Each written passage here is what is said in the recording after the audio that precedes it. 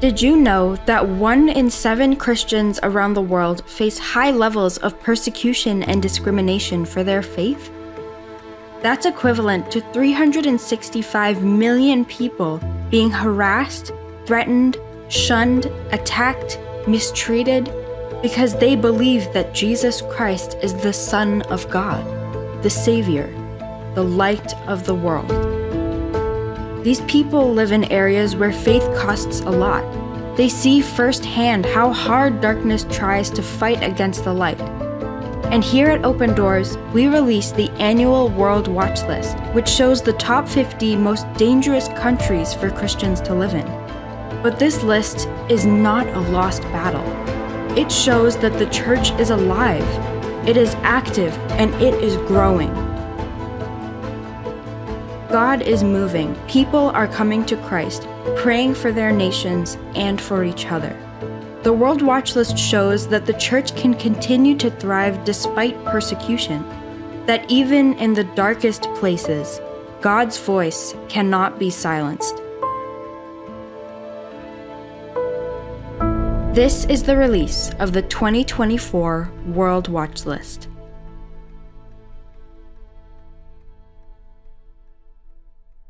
Good evening, everybody. Welcome to our special event, the release of the 2024 World Watch List. My name is Jared. This is Nicolette. We are so glad that you have joined us for this special presentation, and we hope that throughout the event, you're encouraged by how God is moving and how the church is growing and thriving despite persecution in the world. Yes, indeed. Here at Open Doors Canada, we work to strengthen Christians where faith costs the most. We do this through a global underground network. And basically what that means is that we ask Christians what we can do to support them, meet them where they are, so that they can continue to be the hands and feet of Jesus, to be the church growing and thriving despite the pressure that they face for their faith. Yeah. And a really important tool for our work is the World Watch List. This list is a ranking of the top 50 most dangerous countries to live in as a Christian. It is the most authoritative document of its kind, and it helps us to direct our work and our prayers. Yes, now you can download your own digital copy of the World Watch List at opendoorscanada.org/World Watch List, all one word, opendoorscanada.org/World Watch List. We encourage you to do that right now so that you can have a copy in front of you during our event. In the World Watch List, you'll find a description of what persecution looks like in each of the top 50 countries in 2024, and you'll learn how you can be praying for your global church family. Yeah.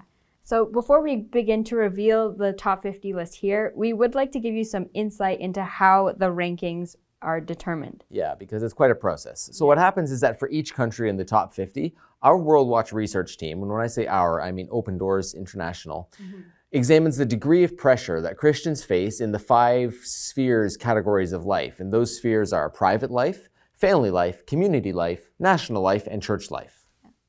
Yeah, so they look at those spheres and they ask questions like, is conversion to Christianity allowed? Will their family kick them out? How does their faith affect their education or their employment? Will the police come to their home? And are Christians allowed to gather together as a church? That, and they consider the number of violent incidents against Christians and the church. Yeah, so these 6 components, the 5 spheres of pressure, as well as violence, are each given a score out of 16 2/3. And when you add up those 6 scores, you get a total number out of 100. And we call this the persecution score of a country. Exactly. Tonight, you'll hear us talking about the different levels of persecution. When we say a country has a high level of persecution, that means that its persecution score is between 41 and 60. Yes. And then when a country has a very high level of persecution, its score is between 61 and 80. And then when a country has an extreme level of persecution, it means the score is somewhere between 81 and 100. Yeah, so I hope that gives you some helpful context as we count down from number 50 on the 2024 World Watch List in just a moment. Now tonight we'll be joined by a panel of analysts who will share some of the latest trends in global religious persecution. This will include Gary Stagg, Open Doors Canada's Executive Director, Andrew Croft, our Communications Manager, and Paul Estabrooks, our former Executive Director, who's worked with Open Doors for about 40 years. And as we hear from our panelists, if you have any questions, please feel free to put them in the chat or in the comments. And we would love to answer your questions in some upcoming videos on our YouTube channel. So be sure to subscribe and click the bell so that you're notified when we answer your question. Once again, we're so glad you've joined us this evening. Although the World Watch List might seem like a really sad list because it shows where our brothers and sisters in Christ are suffering for their faith, it also shows us 50 countries where God is working in the world, where the hope of Christ is real and transforming lives. Yeah, like people all around the world, they're holding on to Christ even while it costs them. Yep. Even in the darkest places, God's voice cannot be silenced. And so we pray for our persecuted family to hold on to that truth. Absolutely. With that, I invite you to join us as we count down the top 50 countries of the 2024 World Watch List.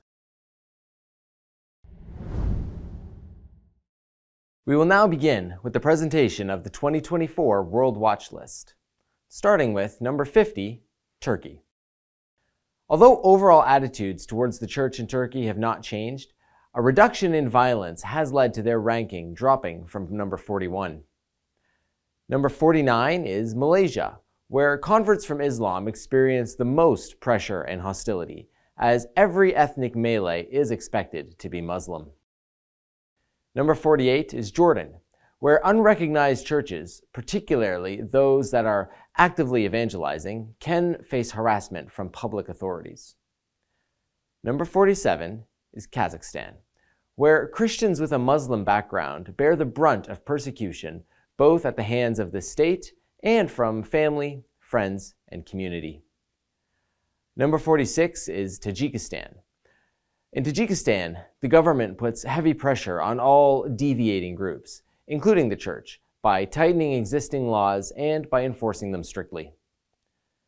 Number 45 on the World Watch List is Comoros.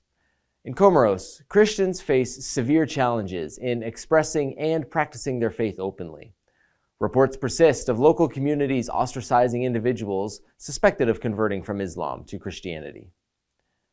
Number 44 is Brunei, where a small increase in violence against the tiny Christian minority has moved them up the list by 2 spots. Number 43 is Cameroon, where Christians face targeting by Boko Haram, separatist forces, and government security units. Also, abductions, killings, and various other forms of persecution persist. Number 42 is Indonesia, which received a small decrease in the violence score, which is helped by the fact that dozens of radical Islamic elements were arrested by the authorities and planned attacks were successfully foiled. Number 41 is the Democratic Republic of the Congo. In the eastern DRC, the Islamist group Allied Democratic Forces regularly attacks Christians and churches. Additionally, the region is home to over 100 other armed groups, further complicating the lives of Christians. Number 40, Qatar, where converts both from an indigenous and migrant background experience the most difficulty in living out their faith. Number 39, Mozambique, where Islamic State affiliates have continued to attack Christian villages and carry out killings and abductions. Number 38, Egypt. Discrimination of Christians and other freedom of religion violations occur mostly at the community level, particularly in Upper Egypt, where even building a church can lead to violent reactions from Muslim mobs. Number 37, Mexico, where territorial control by multiple criminal groups continues to be the main threat to the church in the country, since Christian activities are frequently viewed as being a danger to illegal operations. Number 36, Bhutan, where no churches have official recognition by the state, which means that Christians are technically worshiping illegally. Number 35, Vietnam, which drops 10 places after a decrease in pressure in all spheres. While not much has changed for Christians on the ground, it seems that authorities at the national level are not sure how to react to increased international scrutiny of their freedom of religion record. Number 34 is Colombia, which drops 12 places after a decrease in score. However, Christian communities are still deeply impacted by the active presence of criminal and guerrilla groups. Number 33, Tunisia, where there were more church attacks and arrests than in the previous reporting period. Number 32, Ethiopia, which rises 7 places after an increase in violence score, with 15 killings and 284 attacks on churches and public Christian properties recorded. Number 31 is Oman, which rises from the 47th place. This was caused by several incidents involving the community of converts from Islam to Christianity. Due to security concerns, no details can be given. Number 30, Nicaragua, which was number 50 on the World Watch List just a year ago. It has moved up 20 spots. Nicaragua's score rose more than 5 points, which was one of the fastest among all World Watch List countries. And now, after hearing the first portion of the 2024 World Watch List, we will go to Andrew, Gary, and Paul to hear about some of the latest research on persecution.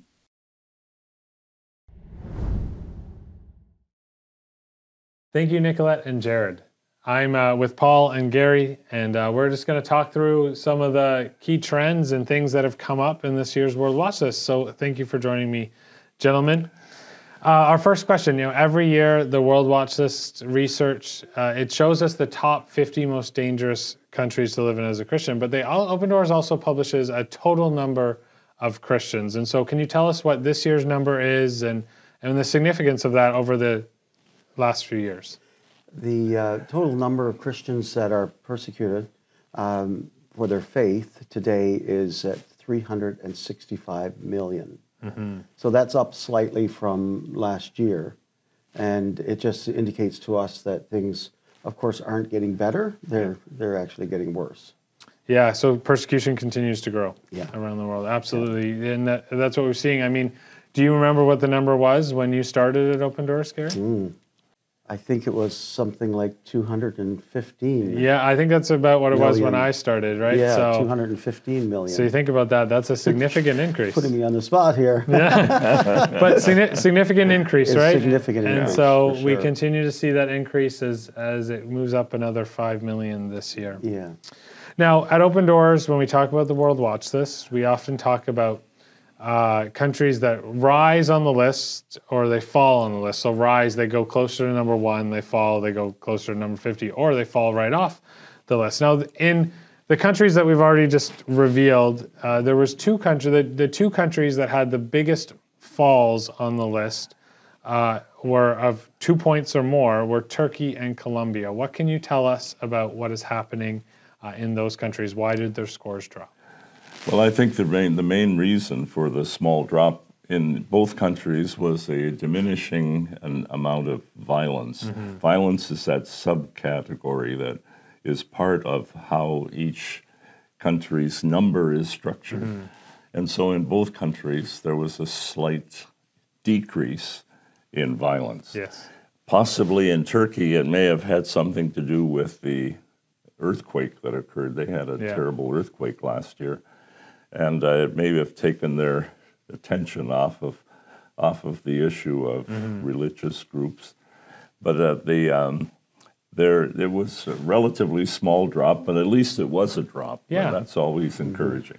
Yeah, some positive news, I guess, right? And we're glad that those countries have fallen, but also in the countries we've already revealed, we had some really large risers, ones that have had large increases in scores. Oman rose more than 4 points, which was largely due to an increase in violence, the opposite of what you're talking about. But the biggest riser in this section is Nicaragua. Nicaragua last year entered the World Watch List for the first time, and this year it's up to 30. Can you guys tell us what's been happening in Nicaragua? Why is it? Well, the main thing about Nicaragua is the Ortega administration, who sees the church as a threat. Mm-hmm. And so any church or any church leader that speaks out about the authoritarianism that's happening in the country will become targeted.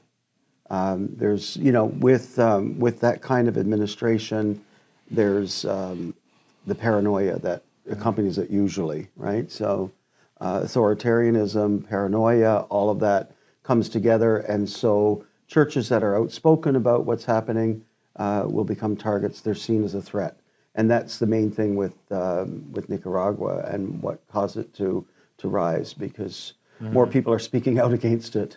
Okay. Yeah, it seems like they're following the Cuba example. Cuba is the highest level country on the World Watch list in Latin America. Right. And Nicaragua seems to be wanting to follow that same pattern as Cuba, with the authoritarianism and therefore a lack of interest in any kind of religious group, frankly, that would challenge their authority. So the authoritarian government in Nicaragua is making life more difficult for Christians there. And as you mentioned, it's happening in Cuba. We're seeing that kind of stuff happening more in Latin America than perhaps in previous years.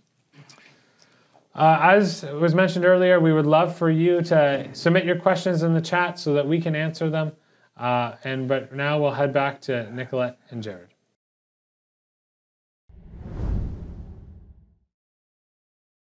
Thank you to Andrew, Gary, and Paul for sharing about some of the persecution trends in the first section of the World Watch List. It's been very insightful to hear. You know, we are so glad that you are taking the time to learn about these trends. We also want to make sure that our policymakers in Canada are aware of these trends as well. Yeah, so on March 19th, 2024, Open Doors is hosting a special presentation of the World Watch List for members of Parliament in order to encourage them in advocating for policies that support the freedom of religion and belief. And that would really make a difference for our brothers and sisters in Christ around the world. So, friend, will you help us out by inviting your member of Parliament to this event? You can do that in a few easy steps by visiting opendoorscanada.org/inviteyourmp. The form there makes it very simple to find their email address and send them a pre-written invitation to our special presentation. It takes you 30 seconds to fill out. Yeah, it's really simple, and you can click the link in the description of this video or in the chat, and just that simple form can help us share the World Watch List research with our Canadian policymakers. And another reminder, make sure that you download your copy of the World Watch List as well. You can use it to guide your prayer life. We believe doing that is so essential to supporting our brothers and sisters who face persecution. And with that, let's continue with the release of the 2024 World Watch List. Let's continue with the release of the 2024 World Watch List. Number 29 is Turkmenistan, where the authoritarian government constantly monitors religious groups and individuals. However, Christians from a Muslim background bear the brunt of rights violations. Number 28, Central African Republic. Most of the country is occupied by armed groups. Christian leaders who have publicly denounced the violence have been threatened, and church buildings have been burned and ransacked. Number 27 is Niger. In a disturbing trend, there has been a surge in targeted attacks against Christian institutions, such as schools, healthcare facilities, and other properties. There were at least 100 such attacks in the last reporting period. Number 26, Bangladesh, where the killing of 8 tribal Christians in April of 2023 in the Chittagong Hill Tracts was a rare but not unprecedented flare-up of violence in the country. Number 25, Uzbekistan, where Christians belonging to non-registered churches have suffered from police raids, threats, arrests, and fines. Number 24 is Morocco, where Christians from a Muslim background are not recognized by the government, are closely monitored by the security services, and most often face hostility from extended family. Their growing number increasingly leads to more incidents. Number 23 is Mauritania, whose score remained the same even though it dropped 3 places on the list. We're at number 22, which is Cuba. Cuba continues to rise up the list as church leaders and Christian activists that have stood against government human rights abuses have quickly become targets of various forms of hostility. Number 21 is Laos. Laos has the largest score increase on the 2024 World Watch List, with an increase of more than 6 points and rising 10 places, up from number 31. Number 20 is Burkina Faso, where at least 31 Christians were killed and many churches destroyed by the activities of jihadist groups. Number 19 is China, where thousands of church buildings were affected. Crosses had to be removed, communist emblems and slogans put up, church venues were closed or destroyed. Number 18 is the Maldives, where conservative Islamic attitudes of the general population make conversion to Christianity extremely risky. Expatriate Christians are closely watched as well, making Christian fellowship very difficult. Number 17 is Myanmar. In this majority Buddhist country, even well-established churches belonging to historical Christian communities are being attacked. Number 16 is Iraq, which rises 2 places after an increase in violence towards Christians. In the north, there appears to be less tolerance than previously towards Christians with a Muslim background. Number 15 is Algeria, which rises 4 places after an increase of 6 points, largely due to violence against Christians, with churches being closed and homes and businesses of Christians being raided. Number 14 is Mali, where Islamic militants, traffickers, and organized crime syndicates operate with increasing impunity as the government's influence diminishes. We're now going to continue to our panelists to learn more about the current trends of persecution.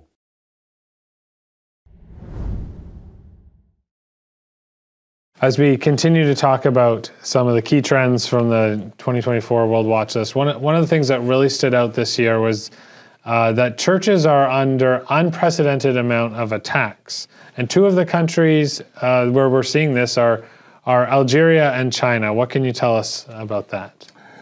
Well, Algeria has been going on for some time. 10 years ago, my colleague Jim Cunningham and I were doing a Standing Strong seminar in Algeria, and there was already obvious pressure on churches. In fact, the police kept coming to the church where we were doing the seminar and asking us to leave. So we actually left a day earlier than we had actually planned.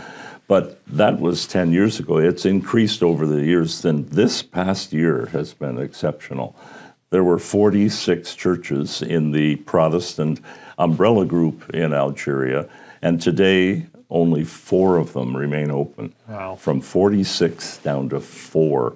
That alone explains pressure, that ultimate squeeze of government.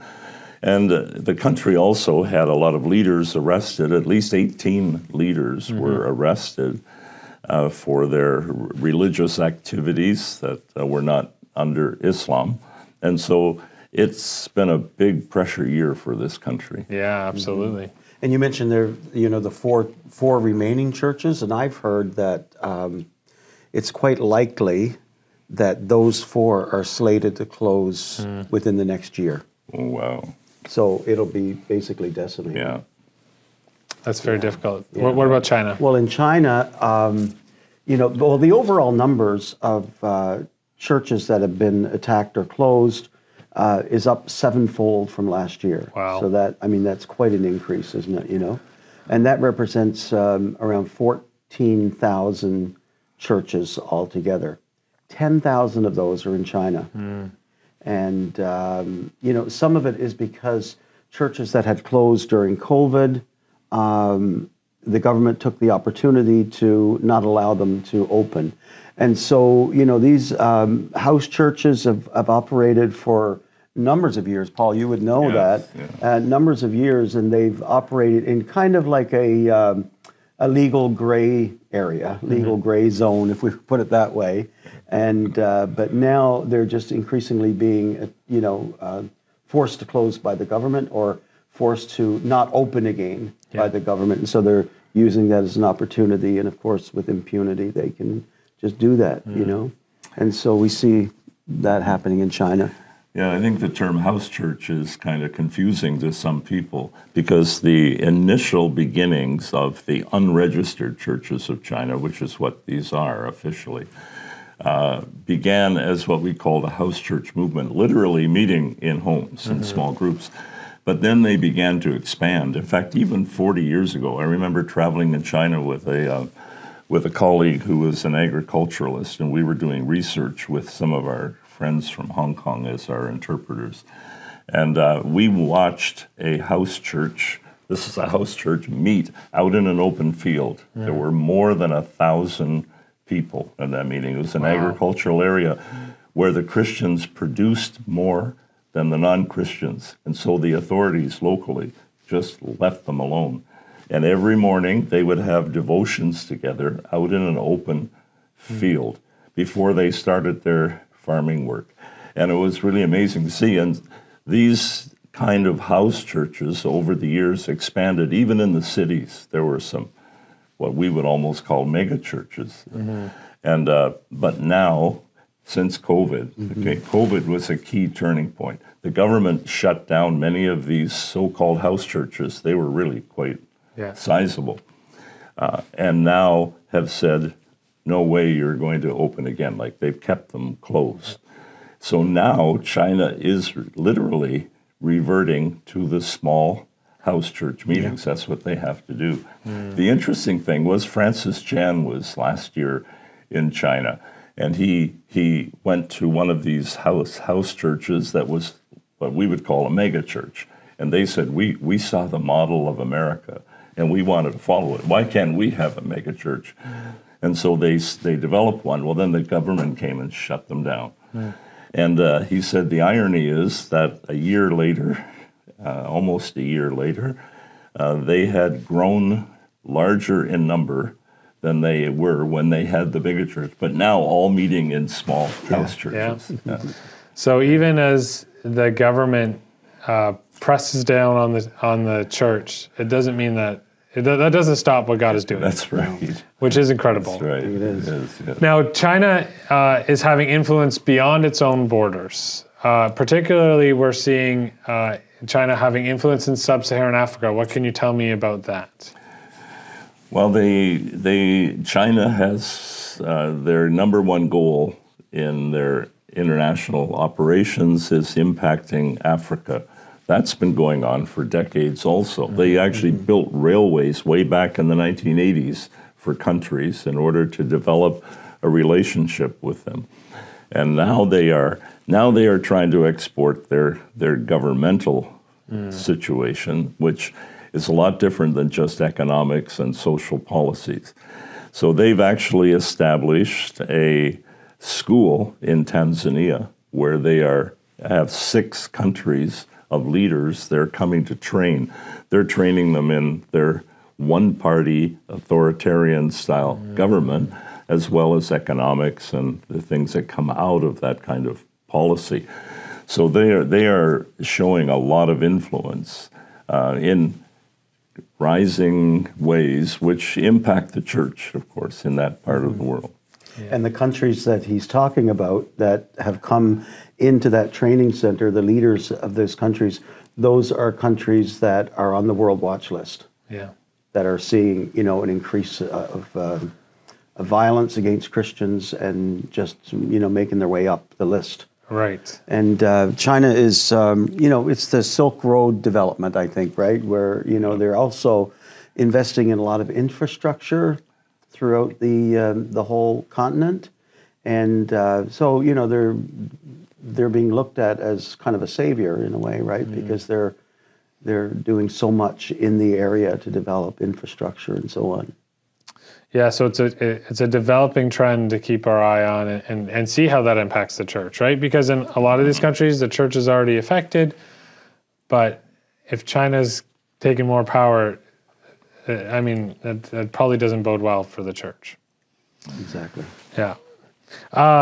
And so as we continue on talking about trends, another trend that we've noted in the World Watch List this year is that Christians are feeling less and less at home in the Middle East and North Africa. They are, and it's sad to see because this is the kind of it was always the cradle of civilization, as we called it, and especially Mesopotamia area and Iraq, and with the challenges of the past while with ISIS and others who drove Christians out of Iraq, many of them have wanted to come back home again and reestablish their homes and their churches. And they just keep running into roadblocks on that. Even Turkey has had an impact. Turkey has this antagonism toward a small ethnic group in their country, at least called the Kurds. In the Old Testament, they were the Medes. You remember the law of the Medes and the Persians? Well, the Persians were Iranian, and the Medes are the Kurdish people, who today are still considered one of the largest ethnic groups that does not have a homeland of their own, although there is a province in northeast Iraq called Kurdistan, but it's not officially run by the Kurds, still part of Iraq.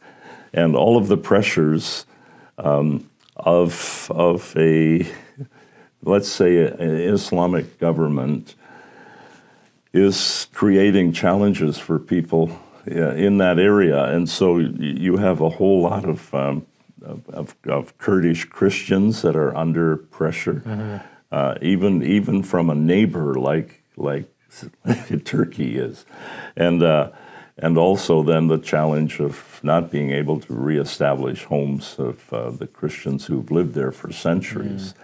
So it's become still a very hotbed of challenge for our brothers and sisters.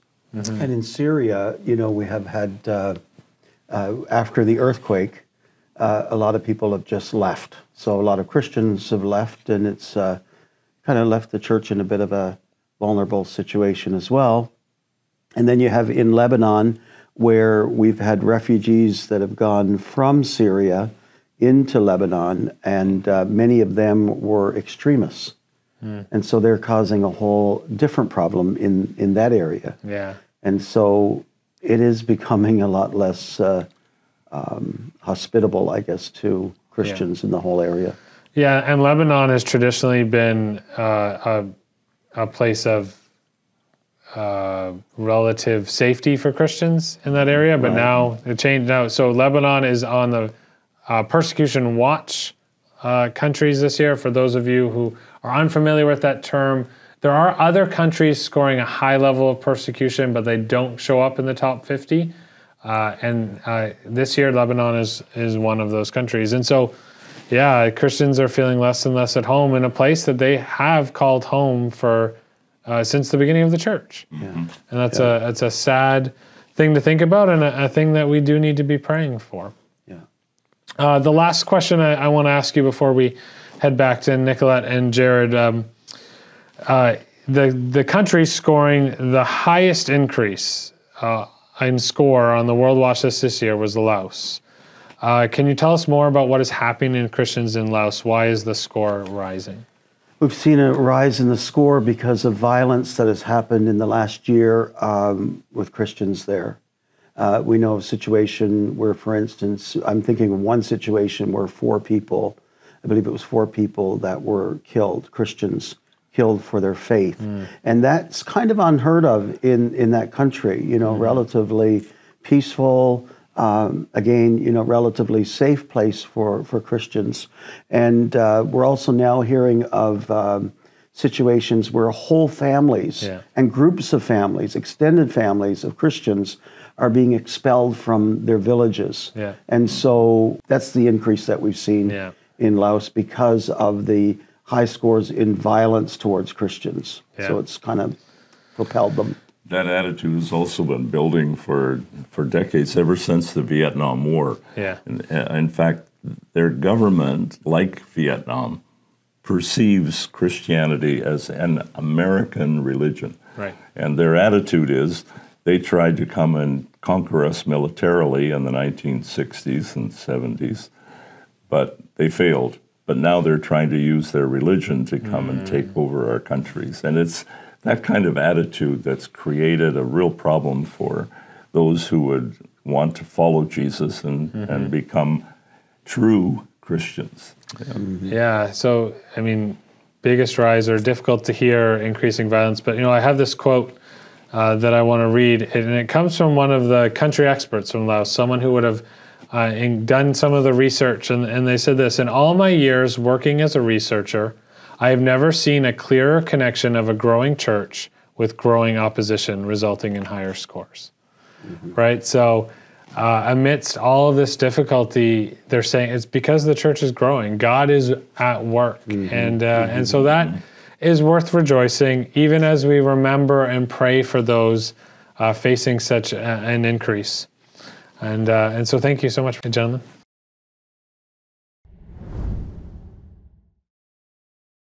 We are now at the point of the list where we shift from countries of very high levels of persecution to countries of extreme levels of persecution.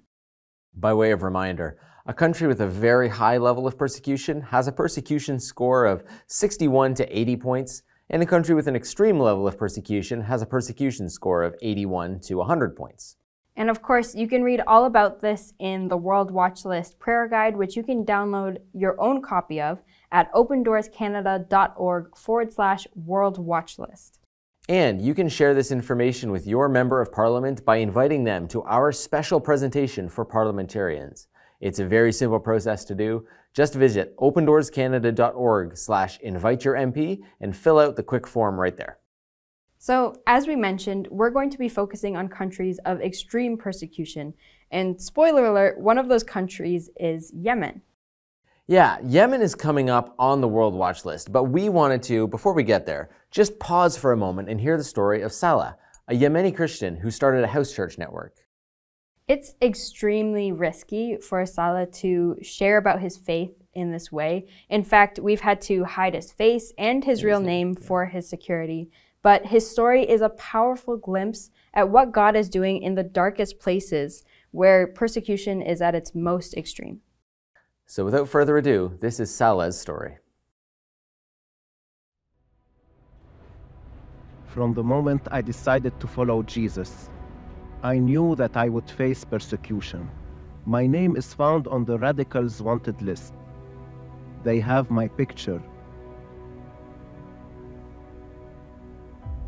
Sometimes they watch me going from place to place. Usually I'm bombarded by threats.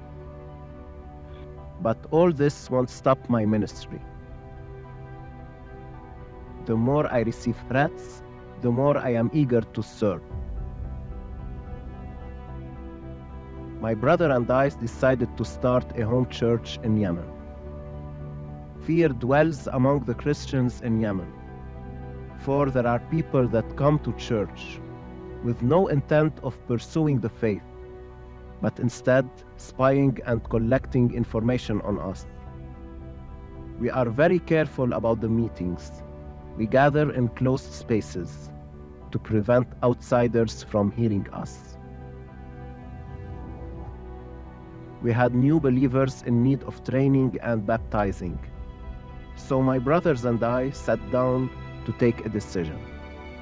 They eventually decided that I should not accompany them because I was known. I posed a bigger risk to them. When they finished the training, they decided to move to another location for baptizing. So they took a bus and started on the journey. They were texting me for a while, but after that, I lost contact with them. And in truth, I was terrified. I sensed that something had happened to them. I remember that evening I received information that they had been captured and put in prison.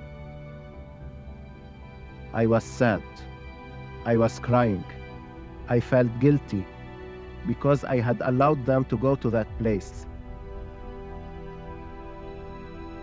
My family was scared for me. They told me to flee the country. A lot of thoughts ran through my head. Should I stay or leave? I decided to hide in my home.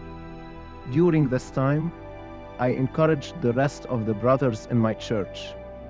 I would go secretly to meet them and pray with them, then return home into hiding. I would always remind them that when we decided to follow Christ, we were aware that things like this would happen. During this time as well, I would receive messages, phone calls, and prayers. This would encourage me and enable me to keep going.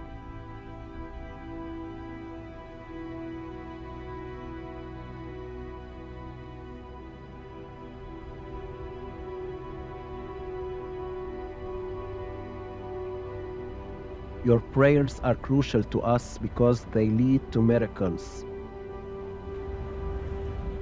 Yemen needs brave servants to go out in society and proclaim the message of God. I could stay safe.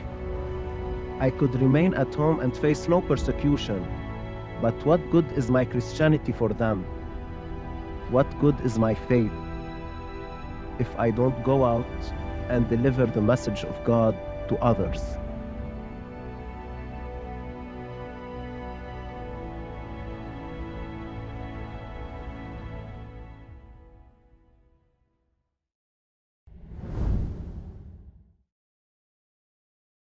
We will now present the top 13 countries, all of which have an extreme level of persecution.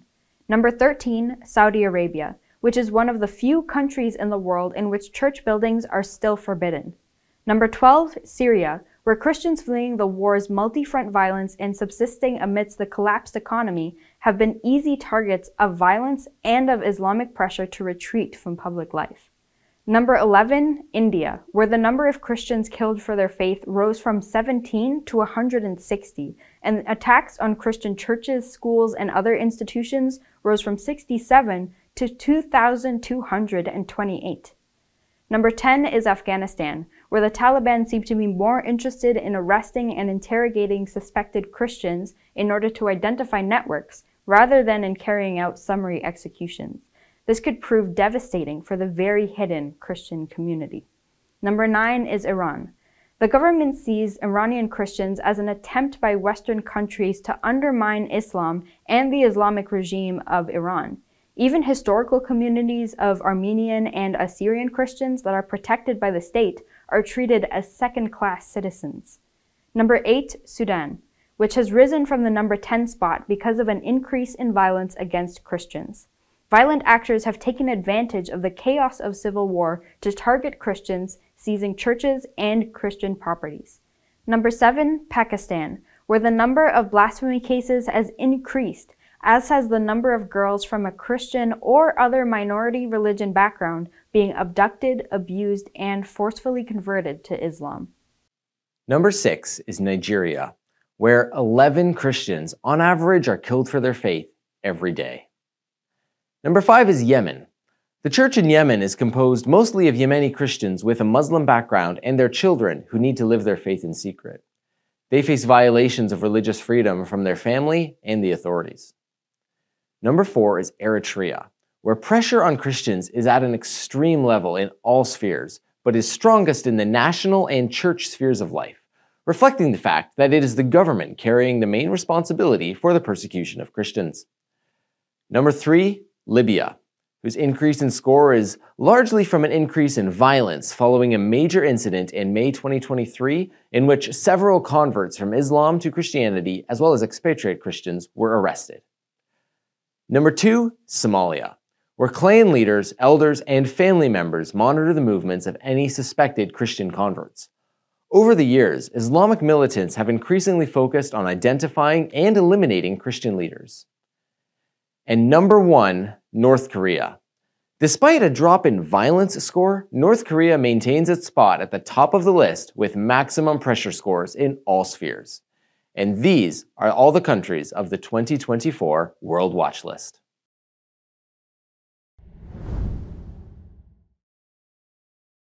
Well, already in our discussions this evening, we've noted that there's been an increase in violence in some countries. There's been an increase on attacks on churches. And one of the countries where we're seeing a lot of that happen is India. And so what can you tell us about the dramatic increase in violence in India? Yeah, well, you know what? Let me just read this for you. This is from the article, the Trends article. And it'll just give you some of the stats because there's a lot of stats and I don't want to mess them all up. So let me just read this for you. In 2022, the World Watch List counted 10 Indian Christians who have been killed for their faith.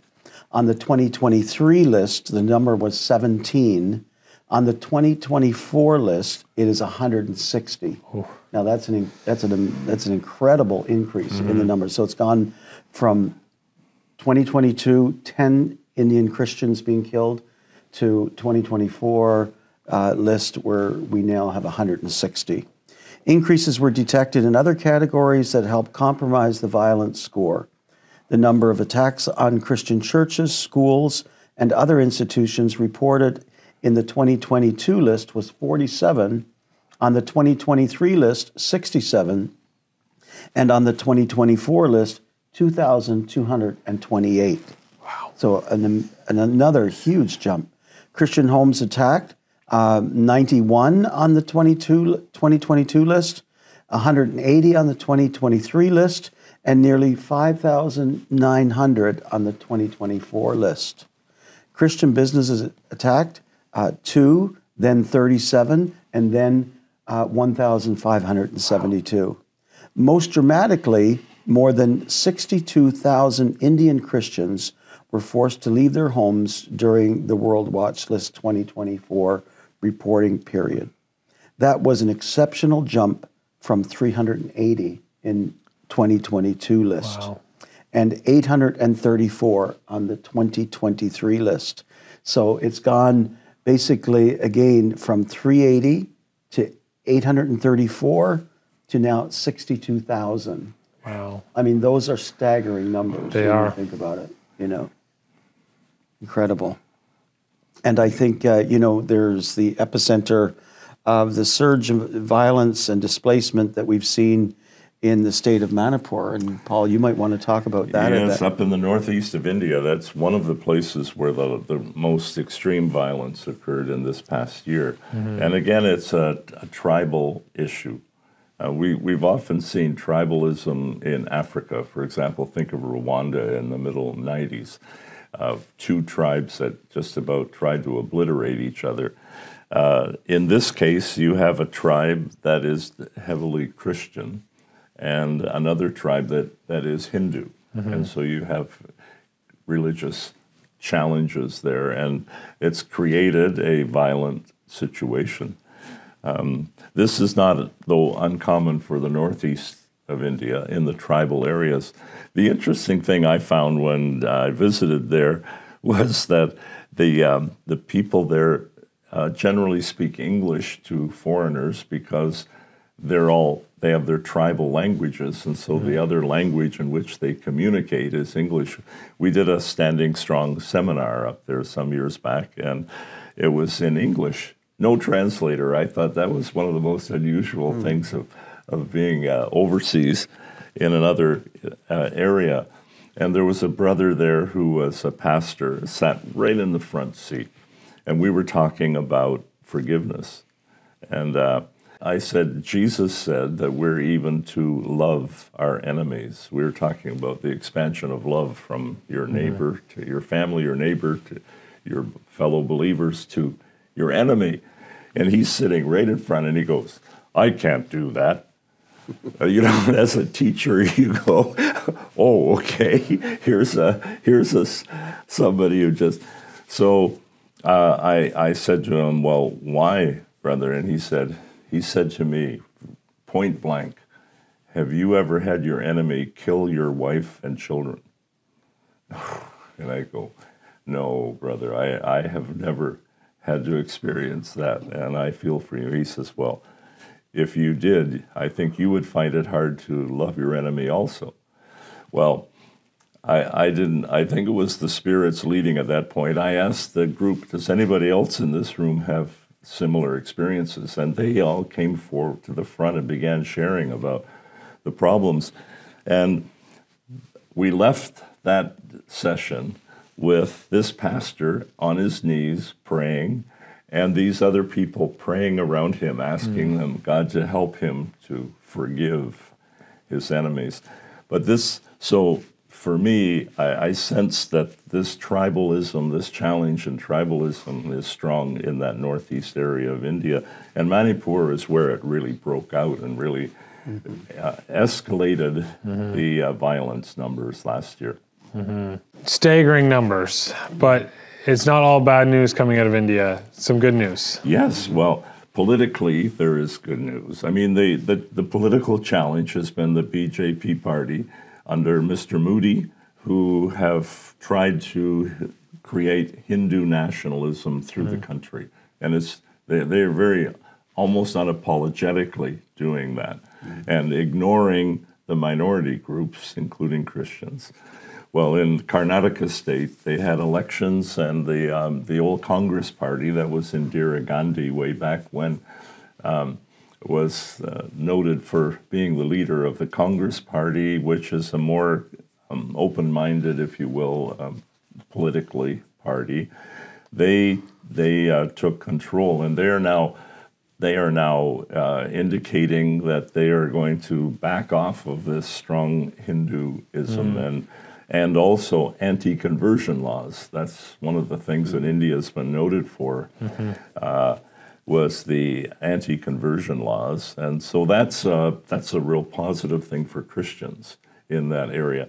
Now this year, in 2024, there are going to be elections, national elections in India, and so the hope is and the prayer is that perhaps this attitude, it doesn't matter which political party is in there, but for the benefit of our brothers and sisters, a Congress party win would be a much better situation for them.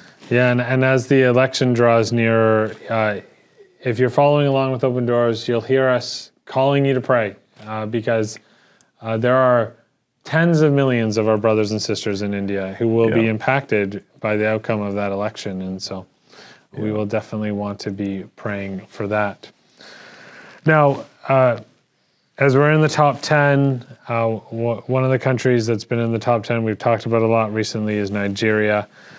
And Open Doors has actually been placing a special focus, Gary, on sub-Saharan Africa and Nigeria with our Arise Africa campaign, because we've noted such an increase in violence. Has this trend continued in 2024? What can you tell us about violence in sub-Saharan Africa? Well, yes, it has continued, and it is concerning for us, obviously. The interesting thing, when it comes to violence in killing of Christians, the numbers actually come down a little bit by 600.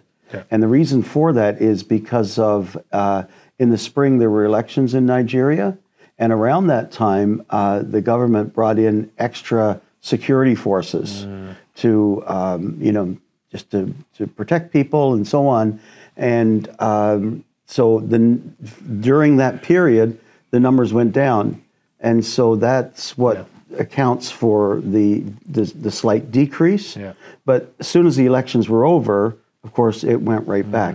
I mean, it kind of tells you in a way that something can be done. Well, yeah, that's exactly what I was thinking as you were saying that. Yeah, and so, to me, that gives me hope that I think that the more pressure that is put on governments like the Nigerian government to do something to protect Christians, I think, it shows us that it can be done, right? Absolutely. But yet, across the whole region, we call the Sahel region, which is Mali, Burkina Faso, and Niger. Primarily in those areas, we see that destabilization of the countries is like a vacuum for jihadists. And so they automatically, implant themselves in those areas where the country has been destabilized politically and so on. And so with that, we're seeing the rise in violence against Christians because they're the targets. Yeah. Now, as you were saying, it kind of shows that something can be done. Makes me think about this. We are going to Parliament in March. Absolutely. We are going to be talking about what is happening in Africa to our parliamentarians. And so I would encourage you to invite your MP to be there, because we do believe that if we put pressure, that it could have a positive impact on our brothers and sisters in Nigeria. Absolutely. Right? And if one country sees improvement from that, then maybe other countries will learn from that example. And so please do that.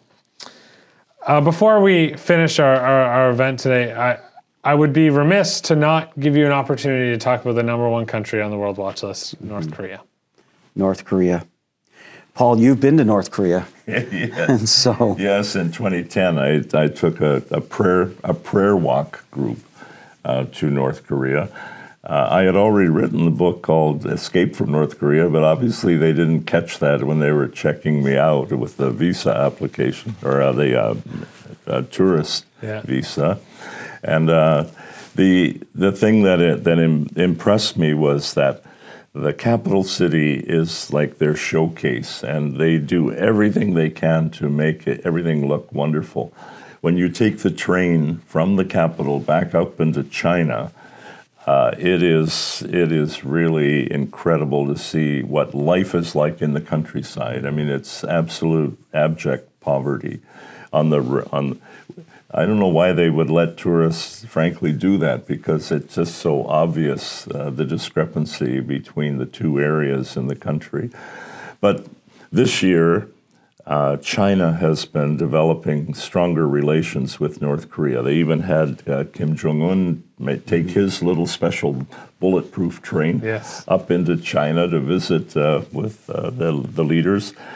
And China has been cooperating with them in the sense of returning those who have escaped, those who are illegally in China from North Korea.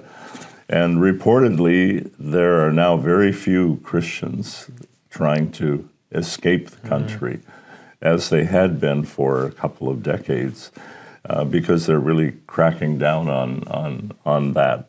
So their relationship with China has built a rapport that's solidifying their hold and their control of people, which, as Gary mentioned earlier, authoritarian governments must control everything, including, even in their opinion, any religious activities in the country. And so it's been strong. They've also developed a further relationship with Russia this past year.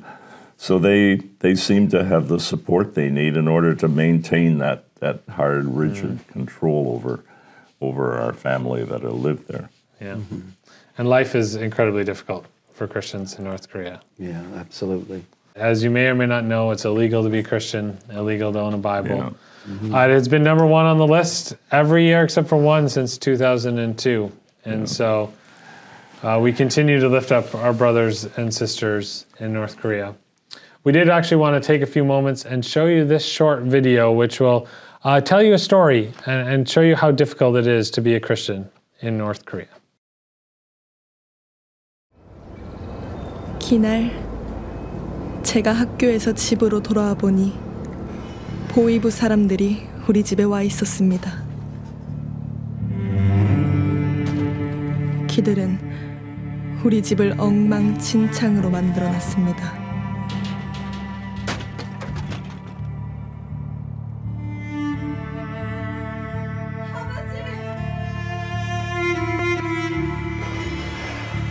그 사람들은 두 가지를 찾고 있었습니다.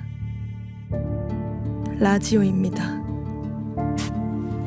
그리고 아버지의 비밀책.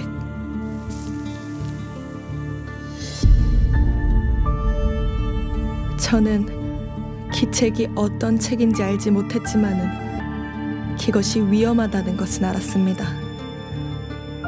보이부가 그것을 발견했을 때 다시는 아버지를 볼 수 없을 거라는 걸 알았지요.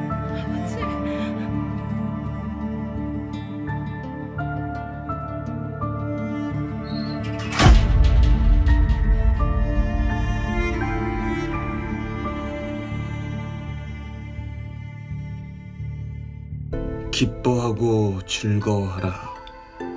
하늘에서 너희의 상이 큼이라. 너희 전에 있던 선지자들을 이같이 핍박하였느니라. 그가 말하길 소금이 맛을 잃으면 무슨 소용이 있을까? 사람들은 소금과 같습니다. 만일 우리가 우리의 친절함을 잃는다면 우리는 우리의 영원함을 잃게 되는 거지. 지호야, 항상 짠맛을 유지해야 한다. 알겠지? 아버지가 잡혀가신 후 저는 한동안 아버지가 가르쳐 주셨던 것들을 되새겼습니다. 이처럼 살아가서. 보이부 사람들이 라디오를 발견했다면 아버지가 잡혀가시는 게 당연했겠지만은 책 하나 때문에 잡혀가셨다는 것이 이해가 되지가 않았습니다. 그 책이 도대체 어떤 책이었길래. 시간이 지나면서 아버지가 잡혀가시는 것에 대한 슬픔은 점점 희미해져 갔습니다. 지금 당장 걱정해야 하는 것들이 내를 더 힘들게 했기 때문입니다. 먹을 것이 없는 고통 같은 것이지요. 저는 아버지가 라디오를 통해 북조선 바깥에 있는 식량에 대한 뉴스를 들으시던 것을 기억해냈습니다. 하나님의 은사는 그리스도 예수 우리 주 안에 있는 영생이니라. 그래서 저도 위험을 무릅쓰고 아버지의 라디오를 들었습니다.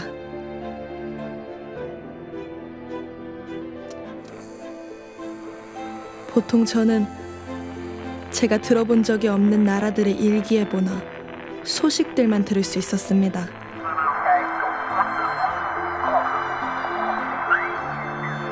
가끔 우리나라의 식량 부족에 대한 상황을 듣곤 했습니다. 하지만 어디서 음식을 구할 수 있는지에 대한 정보는 어디에도 없었습니다. 그런데 어느 날 이전에 듣던 것과는 다른 것이 들렸습니다. 너희는 세상의 소금이니 소금이 만일 그 맛을 잃으면 무엇으로 짜게 하리요. 그날은 제가 처음으로 아버지의 하느님이신 예수님에 대해 들은 날입니다. 너희는 세상의 빛이라. 산 위에 있는 동네가 숨기우지 못할 것이요. 그때부터 저는 기회가 있을 때마다 라디오를 들었습니다. 이렇게 듣다 보니 믿어지기 시작했습니다. 라디오에서 들은 예수님이란 분의 말씀이 내게 소중해졌습니다. 가는 곳마다 기소리가 들립니다. 여기 북조선에서 예수님을 믿는 사람은 내 혼자일지도 모릅니다. 그리고 앞으로 어떤 일이 일어나게 될지도 모르겠습니다. 여기 많은 사람들 같이 굶어 죽을 수도 있고 그렇지 아니면 아버지처럼 잡혀가게 될지도 모릅니다. 하지만 저는 소망이 있습니다. 저는 이 라디오 방송들이 어디서 오는지 이거이 제가 어떻게 듣고 있는 건지도 모릅니다. 하지만 이 라디오를 보내고 있는 분들이 얼마나 많이 내 인생을 변화시켰는지 알기를 바랍니다. 이 라디오 때문에 나는 예수님을 압니다. 저와 같은 사람이 더 있습니까? 라디오를 통해 예수님을 알게 된 사람들이 더 있을까요? 그러길 바랍니다. 북조선의 상황은 매우 어렵지만은 하나님은 많은 희망을 주십니다. 비록 예수님을 따르는 것이 매우 위험할지라도 그것은 위험을 감수할 가치가 있습니다. 저는 다른 사람들도 이 위험을 감수하고 있기를 바랍니다. 기뻐하고 즐거워하라. 하늘에서 너희의 상이 큼이라. 너희 전에 있던 선지자들을 이같이 핍박하였느니라. 너희는 세상의 소금이니 소금이 만일 그 맛을 잃으면 무엇으로 짜게 하리요. 후에는 아무 쓸데없어. 제가 아는 것은 제가 예수님을 사랑한다는 게 뿐입니다.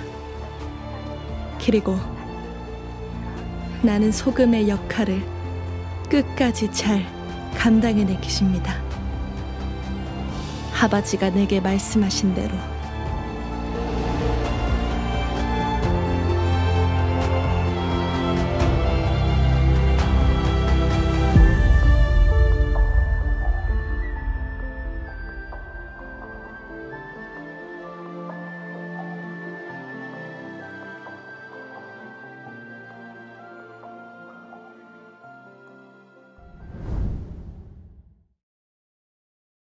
What an incredible story that is from North Korea. I watched something like that and I'm so blown away and encouraged to know that despite persecution, even in the darkest places on earth, God's voice cannot be silenced. Yeah, he's moving and active and his church is growing and thriving. Amen. And we want to thank you so much for joining us for this event.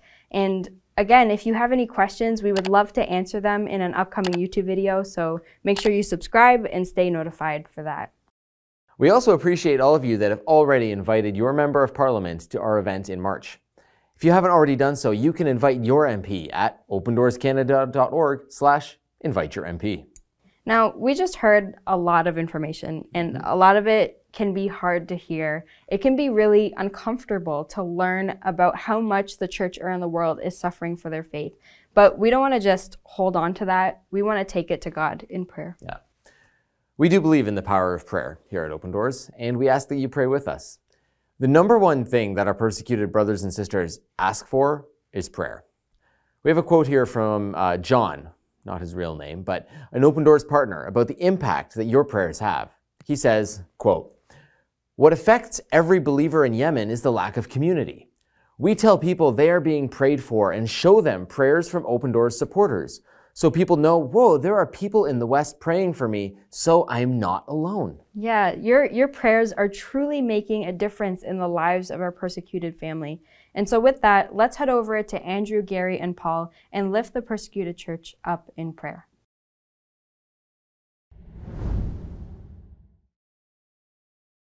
And so we're going to close our event with a moment of prayer. And so I do encourage you to pray along with us and call out on behalf of our brothers and sisters around the world. Let's pray together. Heavenly Father, it is heart-wrenching to go through these statistics that we have been looking at on the World Watch list. And yet we realize these statistics are real people. And they are people created in your image, and the people we're talking about are part of your forever family. And yet, Lord, our hearts go out to those who are suffering so significantly with the increase in violence around the world. And we pray for those who have lost family members, who will be dealing with their grief and with the loss of support in many cases.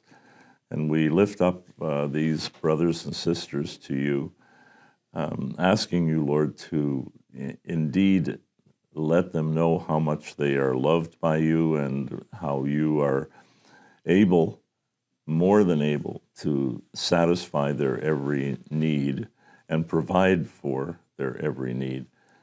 We thank you for the glimmers of hope for certain areas of our world where they've changed their attitudes toward your family, and we thank you for that. And yet, Lord, we are so aware of how many are living under continued distress and either pressures of discrimination or outright persecution. And so, Father, we are concerned today, as we know you are, when you spoke to Moses from that burning bush about your people, you said, I have seen their misery, I've heard their cry. I am concerned about their suffering, and so I have come down to rescue them. And I'm sending you, Moses. Well, we are not named Moses, but Lord, you've helped us to see and hear and feel the cry and the needs of your people. And so we pray you would help us to be faithful in sharing our with others, and to continue to bring to you the needs of our brothers and sisters around the world. In Jesus' name. And Father, we think of this list, and we often look at it as such a sad list, and indeed it is when we think of what it represents and the persecution of our brothers and sisters.